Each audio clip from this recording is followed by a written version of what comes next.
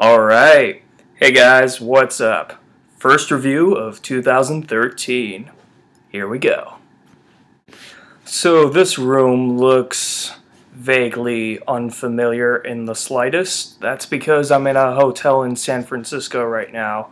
So, yeah, you'll have to deal with it. I'm on an econ trip right now for my interterm, so I'm just gonna review this here.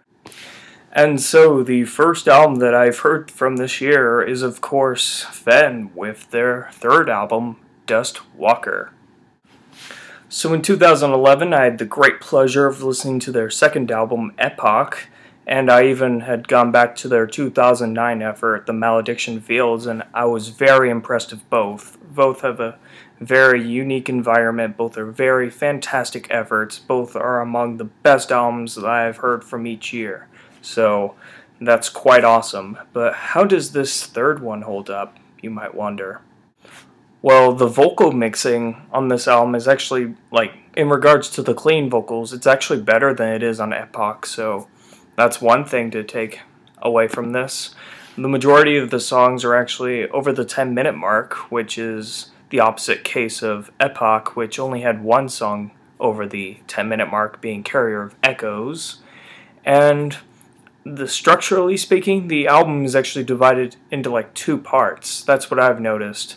You'll have one song under the length of 10 minutes as the first track, then you have two tracks over the 10-minute mark following it, then you'll have a brief interlude right in the middle, and then it'll go into the heavier section, and it'll be the same thing again. One song under 10 minutes, the next two will be over 10 minutes again.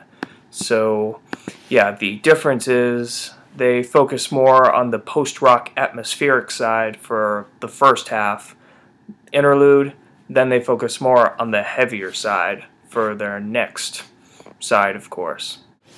And that is where I find my problem with this album, unfortunately. This album feels very inconsistent for the most part. For example, with the first half of the album, you have basically what I consider to be one of the best songs of the year so far, with Hands of Dust. This song combines everything that I loved about the first album, everything that I loved about Epoch, puts them into a blender. It basically is everything that I wanted this new album to be in one song. It's an 11-minute epic, and it truly is a masterwork. I think this is one of the best songs they've ever written so far. Check it out if you haven't heard it already, because it's fantastic. You also have Spectre and Consequence sandwiching that song, which are also great as well. Then after that, you have, again, the interlude, which is called Reflections. It's actually a really nice interlude. I really like it. Then you go into this one other song called Wolf Son. This begins the second half, and it definitely takes a different turn towards the more alternative style. It kind of reminds me of if the Foo Fighters and The Cure just made a baby and it decided to play black metal. That's basically what it reminds me of. While it's definitely an interesting turn, it feels out of place at the same time. I mean, I've never heard them play anything like this on the previous two albums, and while I admire their experimentation and all, and just after you listen to a song like Hands of Dust, I feel it's really underwhelming, actually. And with the next two songs, this kind of just carries on the disappointment, because with these two songs, I wasn't really all that engaged all that much, really. I mean, by the time you get to the next two songs, which are The Black Sound and Walking the Crow Path, I believe, after you get to those, you really do feel the album's length, which is something I never felt on Epoch, but by the time you make it to these two songs, damn, it really does feel like an hour. I was really disappointed with the second half, honestly. I mean, there's one little section at the end of Walking the Crow Path that I really liked, though, that I guess I'll show you a little sample of.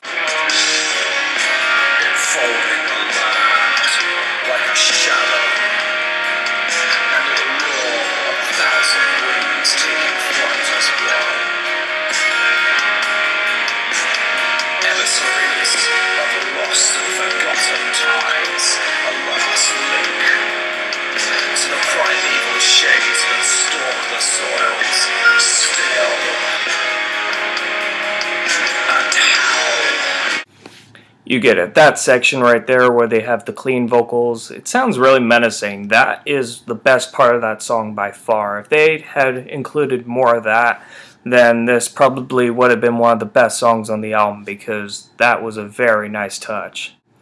So if I had to come up with a metaphor for how I felt about this album, so consider the first half. Pretend I'm like a little kid in a candy store. I'm looking at all my favorite candies ever, all the Wonka brands except for Runts. I hate Runts. Skittles, Starbursts, just all the favorite candies that I could think of. Butterfingers, Snickers, just, it's amazing. It's a pure delight. And Reflections, the interlude would be like my last couple of seconds before my parents just start counting me down, like, oh, come over here, and you won't be in trouble. 1, 2, and Wolf Son for me is like my parents dragging me out of the candy store, just kicking and screaming, I don't want to leave, I don't want to leave, I want my candy.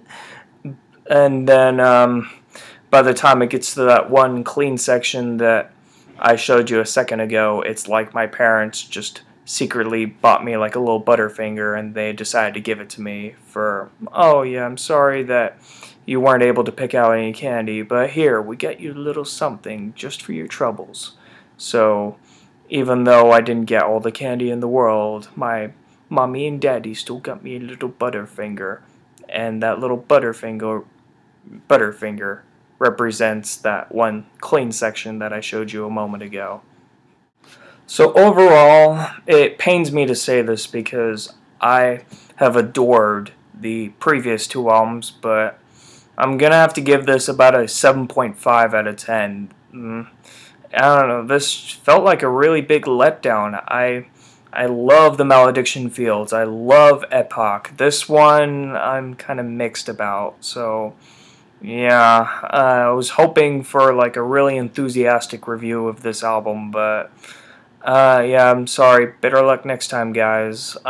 Hopefully they'll come up with something better in 2015 or whenever they make a new album, because I know bands usually like to take longer with their albums, like the further they are into their career.